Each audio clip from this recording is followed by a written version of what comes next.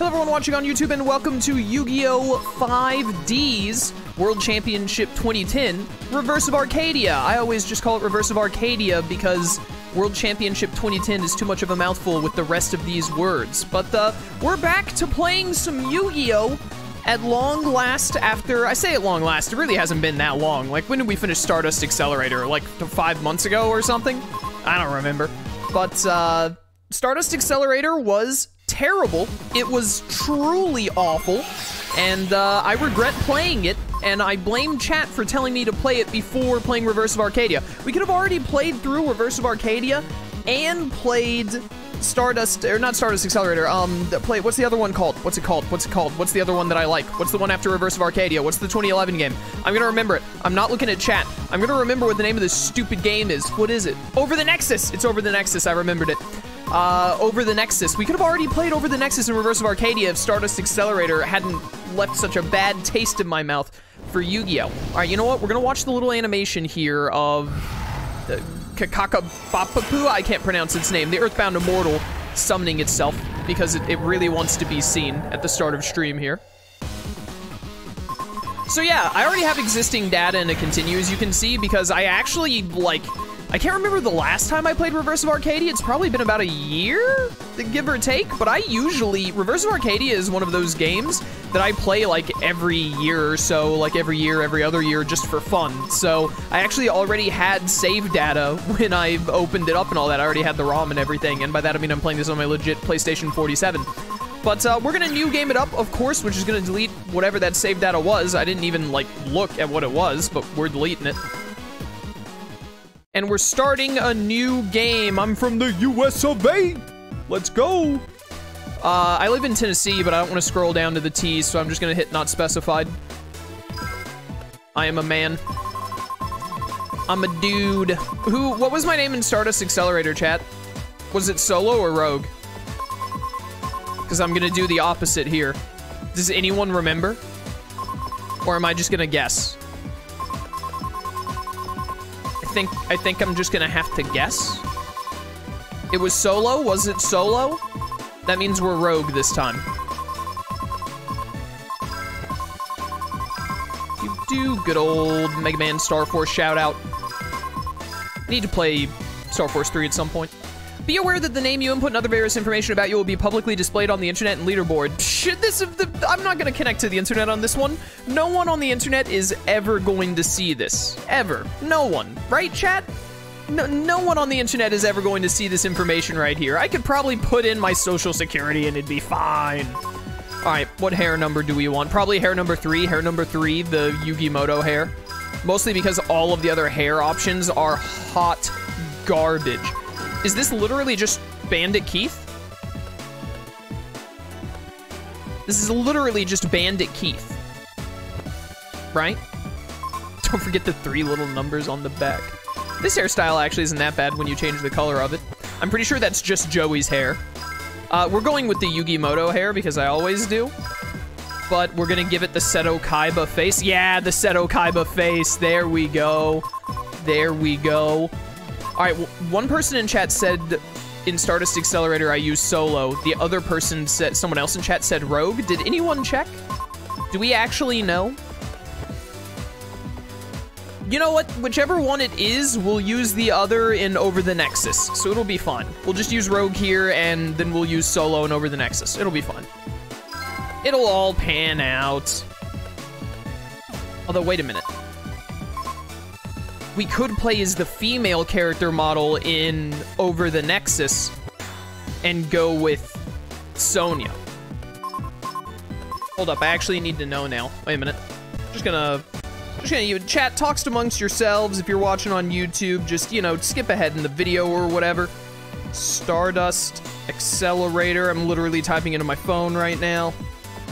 Stardust Accelerator, Chaos in the Sky. Hey, what name did I use for this? Let me know. Is my phone volume down? Sure is. What name did I put in here? Let's find out. Skipping ahead. I'm doing a long intro, just like I did in this video, because I always do long intros when I start playthroughs. It's kind of my thing. Come on, where the heck did you put in the name? All right, that's where I selected my country, and then I should have checked this before streaming. I made some joke about all the flags. It was Solo. The person who said Solo was right. We just wasted 20 seconds of everyone's time for nothing. Yo, saving data, though.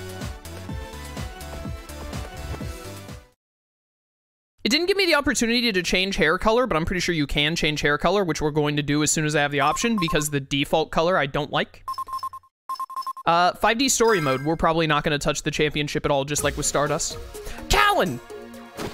Callan, no! He, like, died slightly off screen. Trash. He's passed out already. Idiot. Oh no, the purple flirt got him, chat.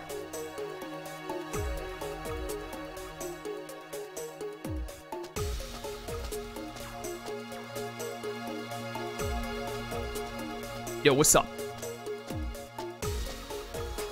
I want to be part of a squad where you get matching outfits.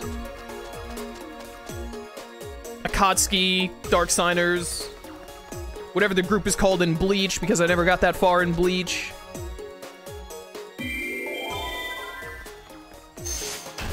Oh, well, what a way to go. They're rocks now. I don't remember. Do I need to be prepared to flip the screens in this playthrough, chat? Ha ha ha. Monkey. Ooh, ooh, ah ha ha. Kerchak. Have you ever played Duel Monsters before? This game is called Yu-Gi-Oh, you idiots. No one actually calls this Duel Monsters. Yes. In this world, you will find 3 types of duels, each of which is conducted in a different manner. 3? By master... Oh, tag duels. Tag duels is the third one. I was like, normal and turbo. What the heck is the third? By mastering duels of varying styles, you'll be able to develop your talents as a duelist. Well, there you have it. Now please enjoy your journey in 5D story mode. Chapter 1. Awakening.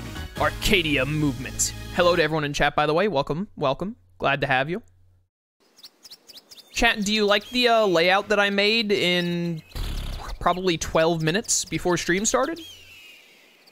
Somebody, please help me. Yo, what's up? After 10,000 years, I will finally be awoken. Sayer, a change has been detected in the test subject's body. Do I normally flip the screen for this when this part happens? Do I normally put the text where it's bigger? Do I do it like this, chat? Does anyone remember? Anyone remember how I really should have researched literally anything about my own playthrough? If I had just looked at like 3 episodes of my Stardust Accelerator playthrough, then I would know the answer to this, but that would require me having to remember Stardust Accelerator, and the more I can like blot that from my memory, the better. Sayer, a change has been detected in the test subject's body. What is it? See this wavy pattern? It's likely that the subject's communicating with the spirit world. Wouldn't that is probably just like my heart rate, dude. Really? Then all of your research up to this point hasn't been in vain. Okay, that's enough for today. Maybe it's time we put this one to work for us. Even if this subject can't use psychic powers, I'm sure we'll have a decent duelist on our hands. Make an Ojama deck? Do I have any mods in chat that can ban that person for me, please? Oh, the subject's eyes have opened. When our friend here is able to walk, take our little protege to his room. But make sure no one realizes that this subject is not a psychic duelist. If anyone else finds this out, our secret might be leaked to the outside world. Yes, sir.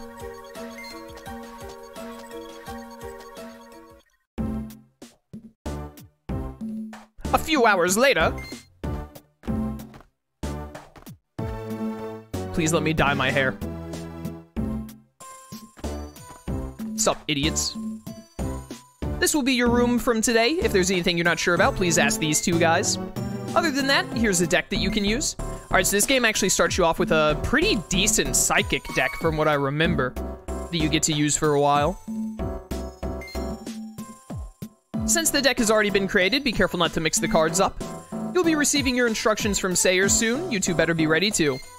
The one downside of this is that you have to use this psychic deck for the first chapter, but the first chapter, from what I remember, is not very long. It's mostly a lot of exposition for the most part, but then it gives you a standard starting deck, and as soon as you get that standard starting deck, you can immediately start getting other cards to mix with the deck. A pleasure to meet you. My name's Okita. I'm sure we'll get along smashingly. Also, by the way, this game, way better at giving you access to structure packs and cards in general than Stardust Accelerator was, mostly the structure packs. So, we are not going to cheat in every card yet, but that might change just like it did in Stardust Accelerator, because I can't remember the last time I played this game without just cheating in all of the cards. But we're gonna play it legit, and from what I remember, this game is a lot easier to play legit than Stardust Accelerator was, where Stardust Accelerator got miserable after a while. We just got here ourselves, so I'm afraid we probably can't answer too many of your questions. Some new blood, huh? I'm Liquid. This dude's name is Liquid. What's your name? Rogue, eh? Well, good to have you on board. This dude's name is Liquid. You think his brothers are solid and gas? Those would be even worse. What are you staring into space for? You got anything going on upstairs there? Okay then, what's that fella's name over there? That's Jim. Yeah, that's right, it's Okita, exactly what I said. Alright, so where are we now? My apartment. Hey now, get a hold of yourself, we're in Arcadia Movement Headquarters, right? Yeah, that's what I said. Okay, give your brain a rest till we get some instructions. Just don't go causing any trouble, but I love causing trouble. It's like my favorite thing to do, to be honest. Well, I saved the game. Open up this bad boy. Oh, it won't even let me look at the duelist menu because we have the supplied deck right now. Wait, this is where I can dye my hair. Go back. It would be under options, change image. Hair. Yeah, here we go. Here we go.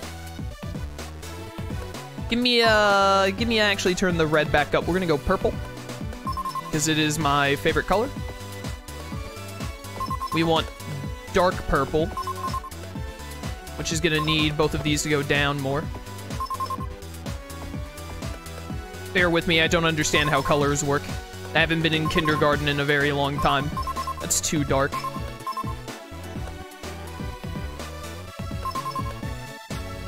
About like that. A little darker. Nah. About like that. That works. That'll do it. And then we can also change the color of this thing, which just affects the front of it. We, of course, have to go full black for maximum edge, because back when I was playing this game, when I was 15 years old, that's how I lived my life. Sick. Bum, bum, bum, bum. The instructions should be coming in soon, so don't just go wandering around. I accidentally interacted with the bed. Apparently, this is Okita's bed. There are only 2 beds in here. Am I sleeping on the couch? Rude. Liquid should have to sleep on the couch. Waiting is such tedium, huh? How about a duel, you know, to help get to know each other better? Yeah. No psychics allowed, all right? We wouldn't want to mess up our room now, would we? Although, being such novices ourselves, I'm sure we can't cause that much damage. Ever considered an Arcana Force deck? I don't think I've ever played Arcana Force before. It's all about coin flips, isn't it? I'm going first.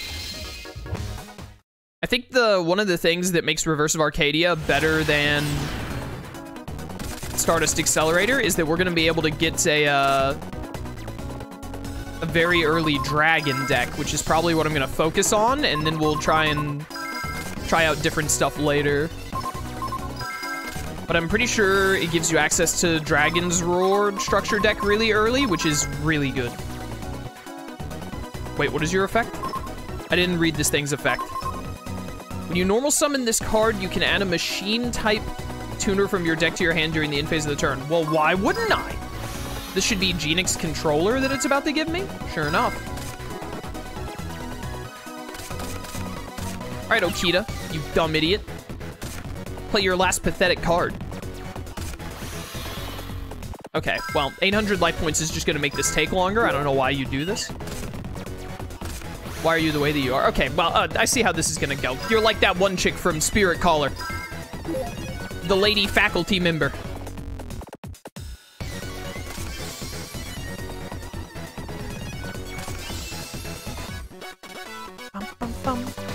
There's also decent enough balancing of difficulty in this game, except for one part. This game is much better balanced, like, overall, than Stardust Accelerator was. There are only, off the top of my head, there are only 2 minutes in this game that are annoying. One of them is just a little mini-game thing that you might have to try a couple of times.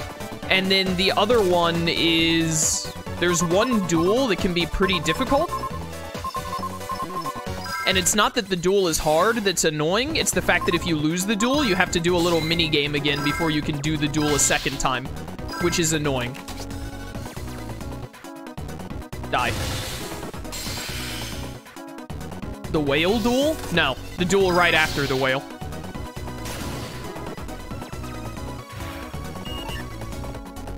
No, wait. The duel right before the whale. The duel that is annoying is right before the whale. The mini game that is annoying is right after the whale. What the heck is it? A golden ladybug? Do you plan on playing Yu-Gi-Oh! GX Tag Force? Maybe. The only thing I'm for sure going to do Yu-Gi-Oh! Related other than this playthrough is, what the heck is the name of the game? I keep forgetting it. Over the Nexus.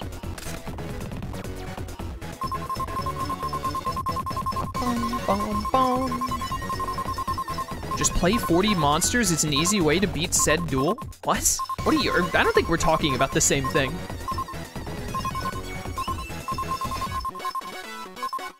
You're talking, okay, no. I understand what you mean by play 40 monsters. You mean have a deck of 40 monsters. We're not talking about the same duel. I'm talking about the duel before the giant and before the whale. Can I discard one card from your hand, return one monster on the field to the top of the owner's deck? This work on face down cards? Because Twister is a worthless card, so I'll just discard it. Sure does. I have another Krebens. Who allowed this? Yeah, it's an annoying duel. It can be annoying.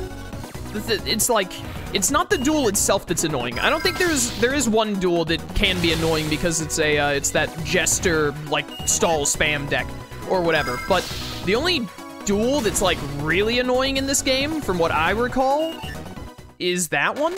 The duel that I'm talking about is not annoying. It's the fact that if you lose the duel I'm talking about, you have to do a mini game over. It makes you redo a mini game to get through it. I don't know what this golden ladybug is doing. I'm not reading it. I'm too busy looking at chat. He's getting 500 HP. It won't save him.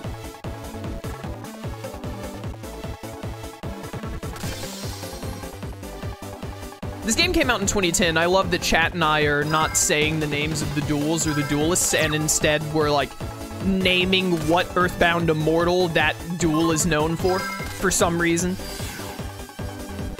Yo, chat, you want a synchro summon? Give me this psychic life whatever.